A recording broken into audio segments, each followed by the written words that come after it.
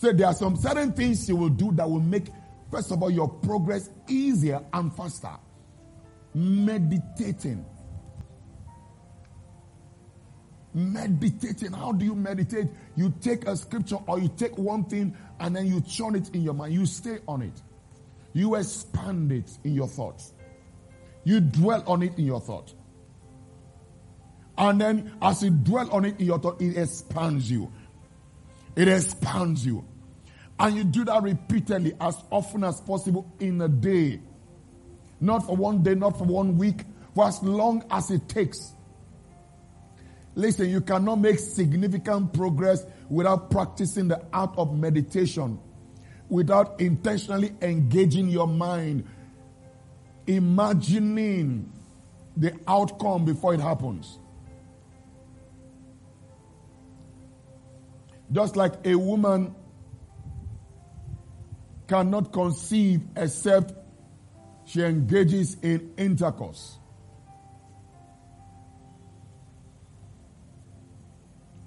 Praise the name of Jesus Christ. The same way you cannot bet what you have not conceived. You can't bet a future that you have not first of all conceived. You have to pre-play it again and again. Imagining. That's why God said in the scripture we read last week, Genesis 11 says, there is nothing they have imagined that will be restrained from them. There is nothing they have imagined.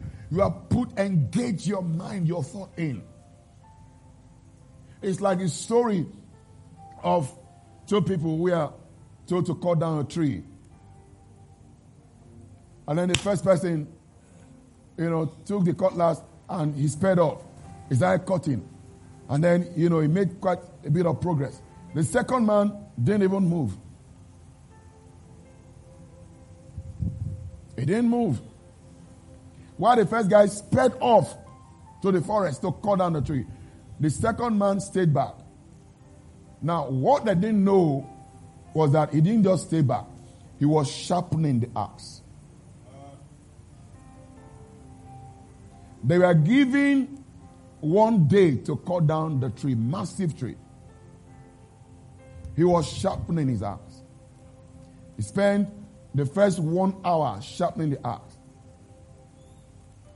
And then by the time he got there, the first guy had already gone quite a distance. And then he started.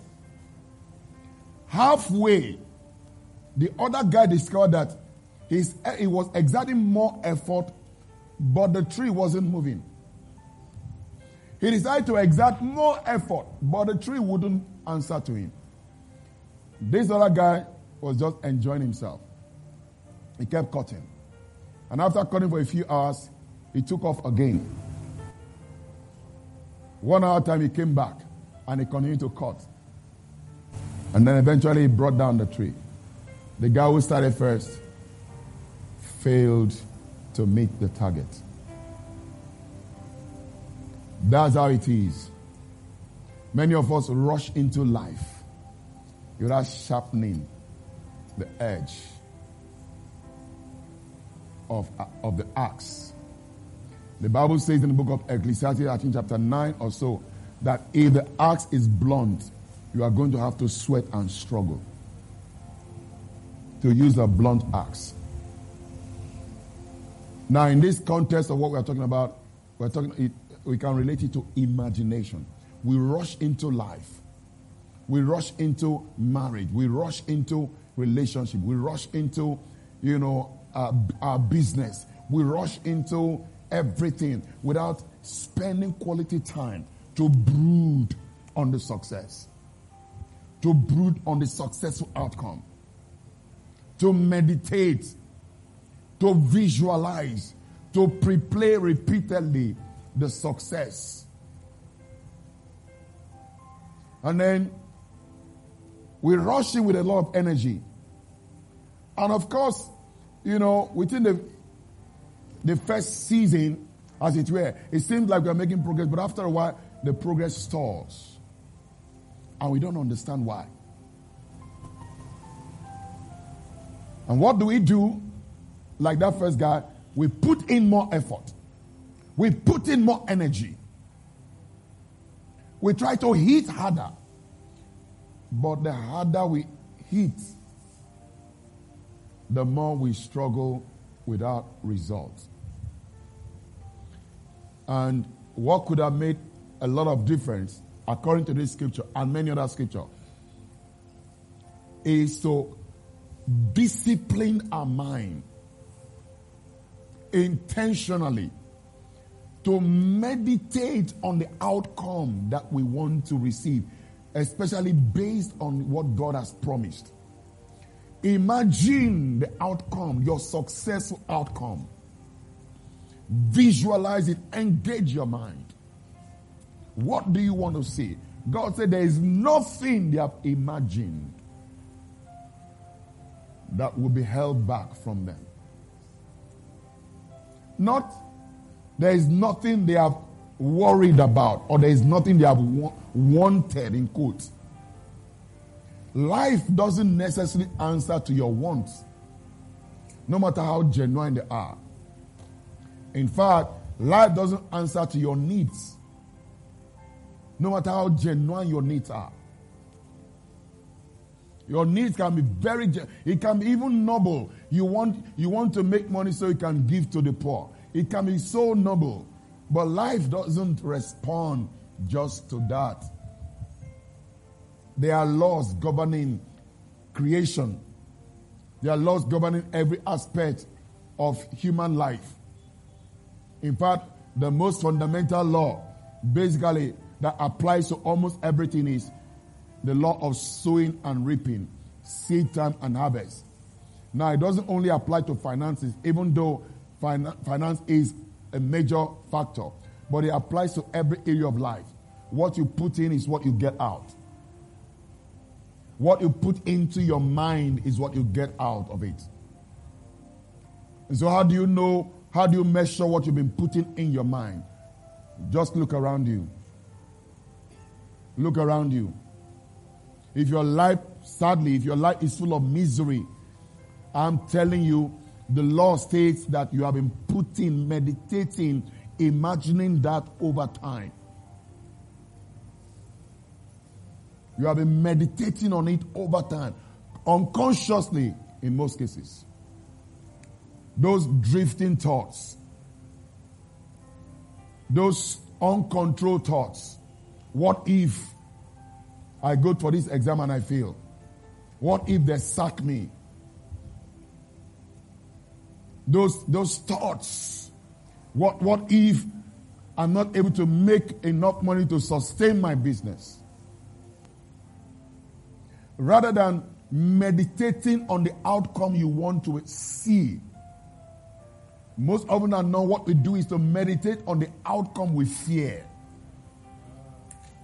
Find out from Job what happened eventually. Many people have asked this question. If Job was such a righteous man, how come God allowed him to suffer that bad? So much disaster to one person in one day. He lost all his children in one day. Lost all his wealth in one day. Lost his health in one day. What happened? How come God allowed it? The answer is from the lips of Job. Job said, the things I feared greatly has come upon me. The things I feared. What he was saying is that the things I've meditated on for so long has finally happened. Has finally happened. I meditated on, I hope my children, all of them won't die one day. I feared it. I meditated it. I internalized it. I imagined it. The things I imagined or I feared the most has happened. So many times we blame God for nothing. Things happen to people and we blame God. You don't have all the answers. You don't have the answers. Oh, why is this person like this? And considering all the things, how he's serving God or how she's serving God and giving so much to God and all that. You don't know what the person In fact, even the individual himself or herself in some cases don't even know what they are doing. That is creating that result. Glory to Jesus. Hallelujah. In one day, but for God, who told Satan, you cannot touch his life. In one day, Satan had permission to wipe out every other thing by Job's invitation. The things I feared, the things I dreaded, the things I imagined could happen, has finally happened. What are you imagining? What are your consuming thoughts? What are your most dominant thoughts? Your life will always move in the direction of your most dominant thoughts. Most dominant thoughts. And that's why you've got to be conscious. Listen, in this life, nothing just happens. So I mentioned this in the first service. When you see people who are far ahead of you, never, ever attribute their success or achievement to luck. If you do that, it's either born out of ignorance or envy. You must admit that there is something they know that you don't know. They may not know every other thing more than you. You may even know much more than them in a lot of area. But there is something, even if it's just one thing, they know that you don't know. And interestingly, that thing is a critical success factor. It's not enough to know everything. You don't even need to know everything. Just know a few correct things. I mean, what's the essence of cramming a whole chemistry book, textbook? When the lecturer is going to bring out the quiz from just one chapter. And then you cram everything. Rather than focusing on mastering that one chapter. Let me tell you, it happened to me. Oh, positively. When I did my WAEC, I didn't do very well. And I was shocked. I mean, I was shocked. Even in subject where there were about two subjects where I was the best in my set. I didn't do well in them. I was shocked. I mean, I took the result. I couldn't believe that. I said, this cannot be mine.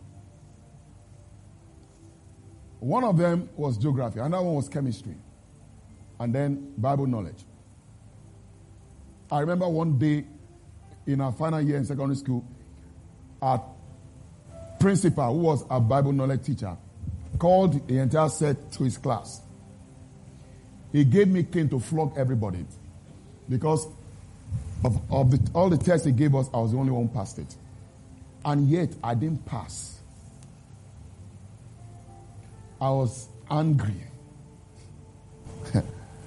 And I decided, you know what? I will prove that this result is not fine. Praise the name of Jesus Christ. Again, I didn't take it back home.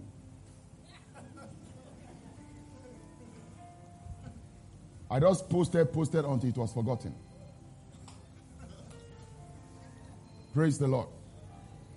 Who is having that China phone? It sounds like China phone. It's a compliment anyway. China is one of the biggest IT. I don't like the way people laugh in this church. Praise the Lord.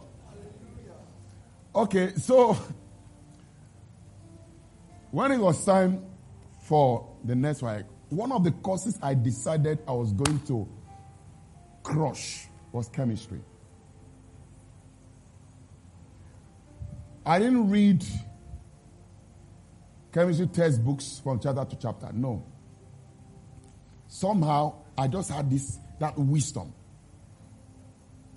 I decided to go get past questions, 5 years in a row. I concentrated on past questions. focused my attention, dealt with it again and again and again until that was all I did. I went to the exam hall. I went arrogantly because I went 30 minutes late. Everybody else was in the car. I just strolled in.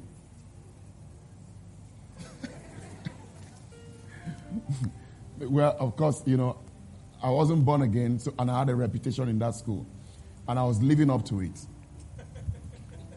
So I just strolled in, took my answer sheet, question paper, and started walking. I finished for everybody.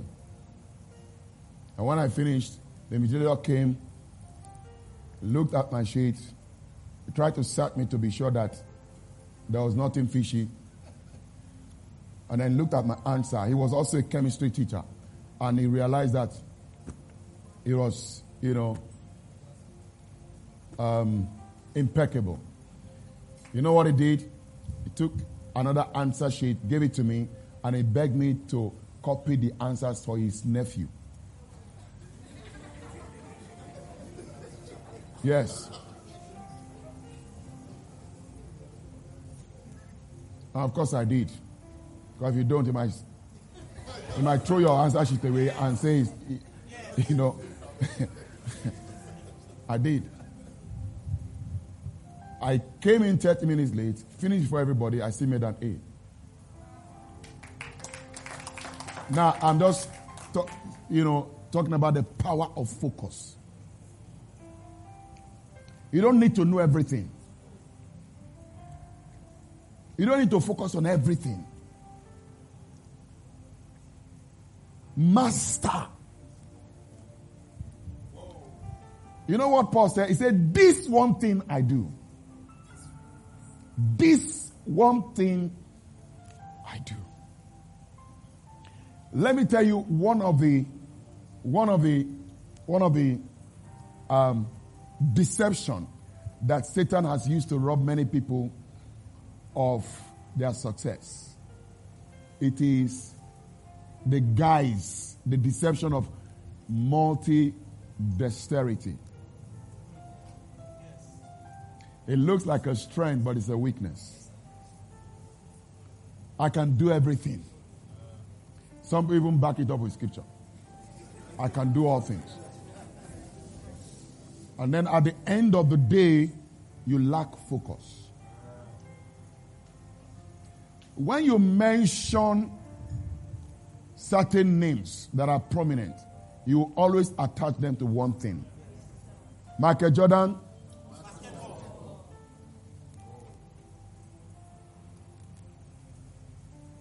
Wizkid, football, table tennis, what? Music. Really? Is that the only thing he can do in his life? But he has focused on it. Buhari, no, I didn't mention that.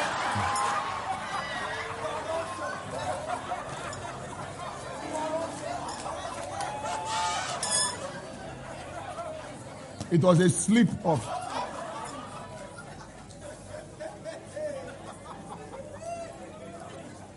No,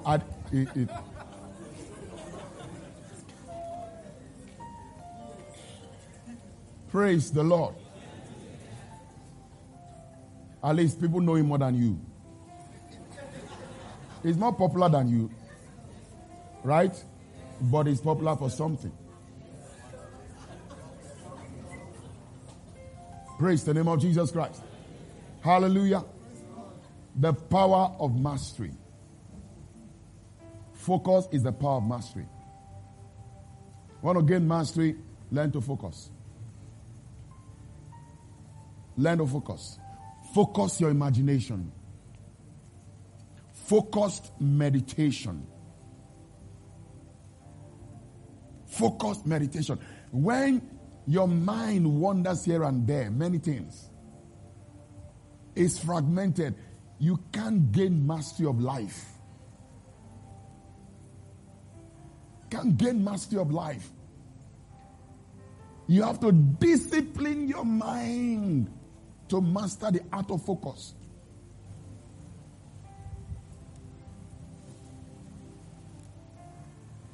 What did Jim Collins say about disciplined thoughts?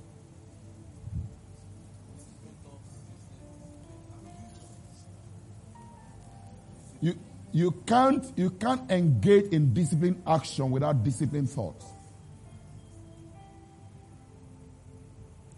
It starts here. As he thinketh in his heart, so is he. In other words, what you see manifest already first of all happened in his thoughts. Nothing just happens. Nothing just happens. I mean, it's like somebody who goes for deliverance repeatedly. Say, I don't know, I have a compulsive, desire for sex. And yet, he watches porn. And then he goes for deliverance. Where is he deceiving? Because there is a feeder. If you don't cut off the feeder, you can't deal with the action. You can't deal with the action. Praise the name of Jesus Christ. So Paul said to his son Timothy, meditate on these things. Give yourself entirely or wholly. Soak yourself in it. Whoa, soak yourself in it. Why? He said, by so doing, your progress or success will become visible to everyone. Tell your neighbor, do you want to make significant success? Do you want to enjoy visible progress? Meditate.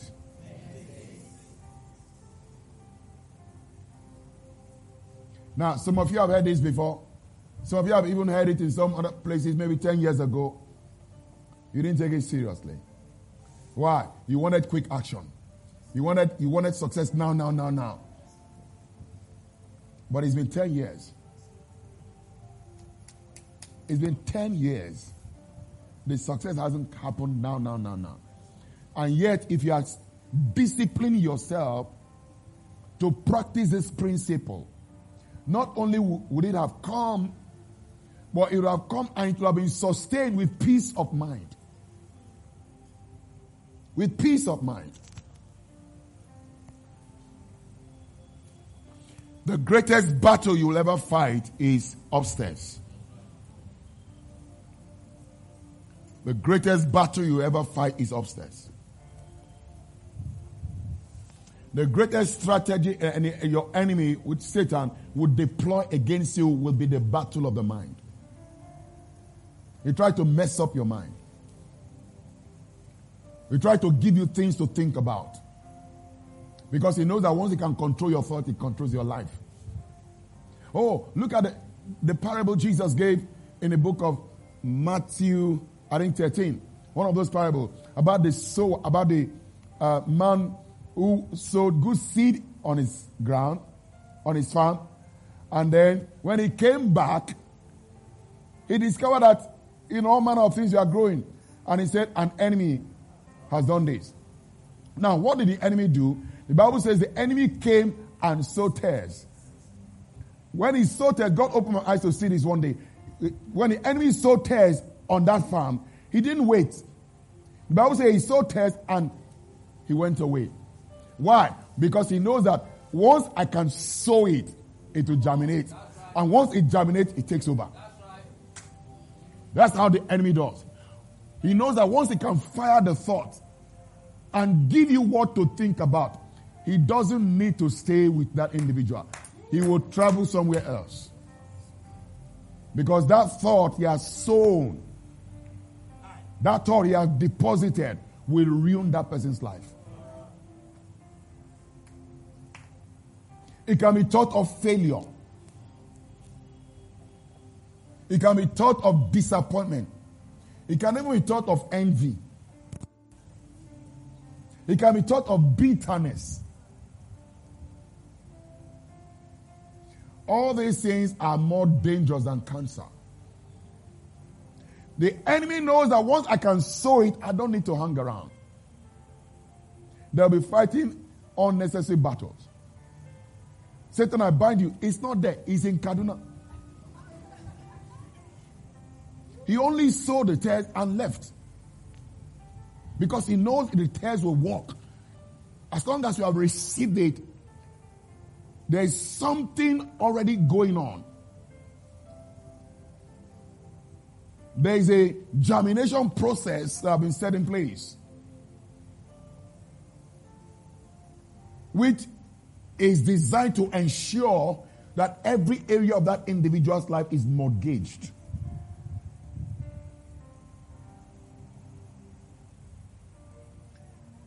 That's why the Bible says, casting down imagination. Give me that scripture and I'll end with this. Glory to Jesus. 2 Corinthians chapter 10, verse 4 and 5. No, give me verse 4, please. For the weapons of our warfare are not carnal, but mighty in God for pulling down strongholds. Sadly, the only strongholds we are taught growing up as believers are demonic strongholds. Demons. So, you spend years dealing with demons. And then somehow, it occurs to you that, if it's just demons, I've used the name of Jesus, I've used the blood of Jesus, I've used anointing oil, I use holy water, I've consulted intercessors, I've gone for breaking of yoke, I've gone for feet washing.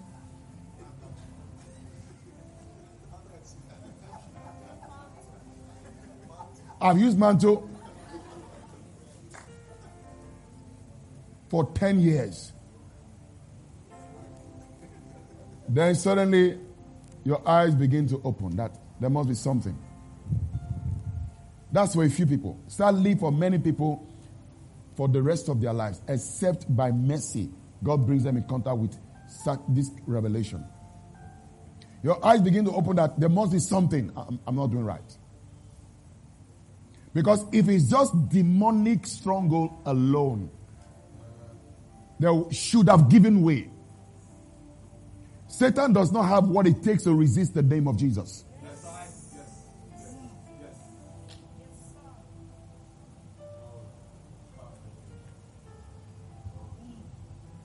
He doesn't have what it takes.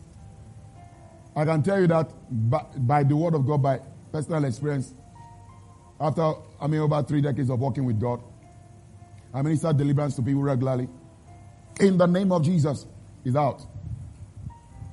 I ministered to someone a few days ago, and a few days later I was asking her, what happened to you? And then, she went on and on and on the testimony, the things that left her, the experience she's having right now, like, wow, I didn't know life can be this good.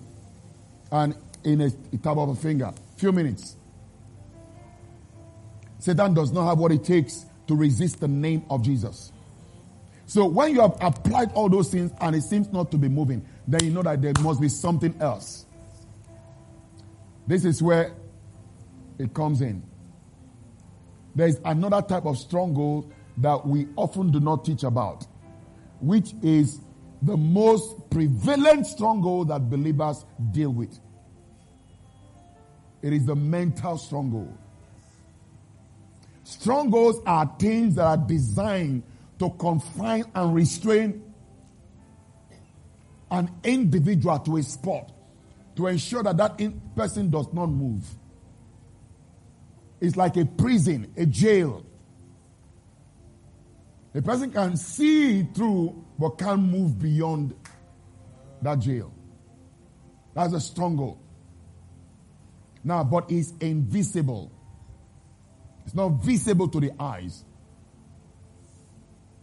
That's a stronghold that most people often battle with and they are not aware. And that's why, they are fighting the wrong battle, dealing with, in quotes, spiritual strongholds, that are not really there. So they keep dealing and bombarding. Some even go into some dramatic kind of prayer. Satan, in the name of Jesus, I shoot you. I mean, I've seen people pray like that. Some of you have prayed like that. You've been in places where they taught you to pray like that. Satan, in the name of Jesus, I use bazooka. Boom, boom, boom.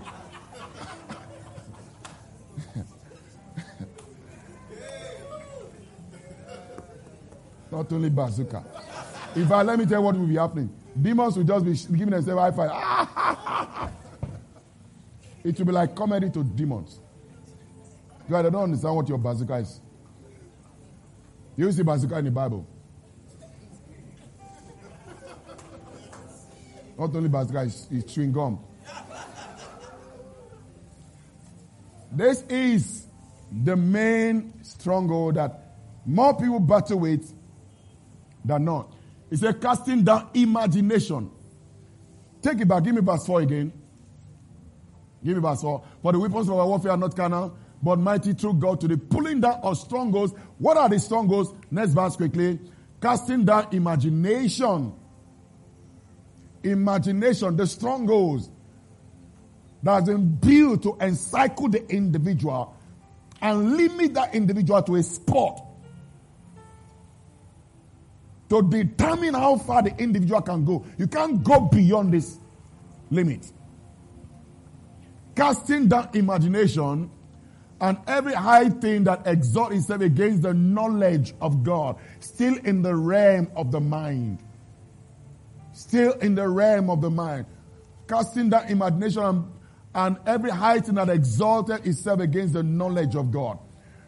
What are those things? Those things that are contradictory to the word of God in your life. That's what he's talking about. And bringing into captivity every thought to the obedience of Christ. You bring every thought. Those are the strongholds. Limited thought that confines, thought that limits, thought that places limitation or, restraint to how far the individual can go. That's the real stronghold. And God says, deal with it. Take care of it. How do you deal with it? You don't deal with it by, using bazooka. You deal with it with the word of God. You deal with it by meditation on the word of God. You deal with it by meditation on the word of God. That's why.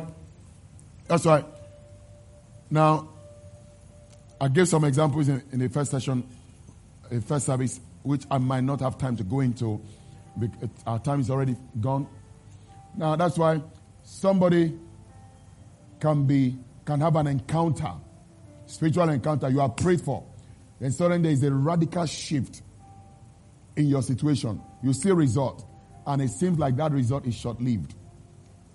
You know why? Now, there was a force, supernatural force, that broke certain limitation, which made you see a result.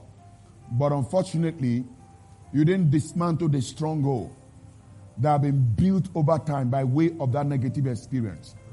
Because one of the things that negative experience does is that it builds strongholds. When you have failed a few times, if you don't take time, you begin to have the mentality of a failure, or the failure mentality, or expectation to fail. Praise the name of Jesus Christ. Hallelujah. That applies also when you've been in lack for a while, or if you are born in lack. The major battle you will have to contend with is not the witches that came with you from the village. No, it's a stronghold that has been built over the years by that lack you grew up in. That's what the enemy will use like a rope to hold the individual back. That's a stronghold. Until you dismantle it, that individual cannot go far. Even if the person is experiencing a breakthrough, right? Without dismantling that stronghold, the breakthrough may be short-lived. The person will make certain wrong decisions. That will bring that person back. I mean, it's been proven time and time again. Most of the people who win the lottery in America eventually go broke in 1 year. Some of them were on the street. They win a $5 million lottery. And then they begin to live a large life. In 1 year, they are back on the street begging with no homes. You know why? They made money, but didn't change the mentality that created the poverty. That's what happened to the Jews. They left Egypt, but Egypt didn't leave them. They left the land of slavery, but slavery did not leave them. They still had the mentality of slaves. That's why they could not enter the promised land. You can't enter the promised land with the mentality of a slave. So you have to deal with that mentality first of all. You have to dismantle. How do you dismantle it? Paul said in Romans 12:2, he said, be transformed by the renewing of your mind. How do you renew your mind? By meditating on the word. Now, I'm not talking about you are reading the word, you have all the distraction around you. No, it cannot work. Or you are listening to messages and you are doing 1,000 other things at the same time. It is not entering your spirit. It's not, you are not concentrating so I can clean up and wash. You've got to be focused. You've got to be intentional. You've got to be intentional. I mean, in case you don't know, you are 1 year older this year. So you ain't got no time to waste. Somebody may be asking, Pastor, okay, can I recover the lost years? 1,000 times yes. That's what quantum leap is about. 1,000 times yes. God can. I told someone some time ago, I said, listen, this thing you are stressing yourself over, it looks like impossible, and you are at the point of frustration, almost, God forbid, suicidal. I say, in a short while, you'll look back and wonder, what was I stressing myself about? I said, just stay on course. And the person was like, is it possible? What you are saying, is it really possible? I said, don't worry. Just stay on course. The person was telling me recently, he said, when you were saying it, I just didn't take it. He said, but now I'm actually asking myself, what was I frustrated about? What was I going to give up about? Why was I feeling so exasperated like, this thing cannot work? I told the person that's how life is. And I told you what I told you by two things. Based on the word and by benefit of experience. Nothing is as difficult as it seems to be.